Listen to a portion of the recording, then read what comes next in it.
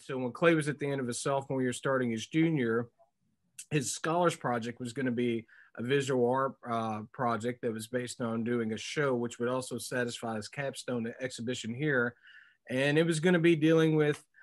semi-abstract figurative work, narrative work that dealt with his faith and his history in the region. So like things like family narratives and his faith and the historical implications of